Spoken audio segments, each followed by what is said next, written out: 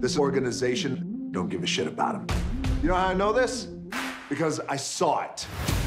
I've been down too long, yeah, I've been down too long. There's something happening in sports, in the country. We can't complain about injustice. I want to play for a team that ain't gonna try to muzzle me. They're poking around, asking questions about you. They want us to fall apart so they could swoop in and be the heroes. This is your life. Do you hear me? Please don't tell me that you decided to take on one of the most powerful organizations in all of sports. I did.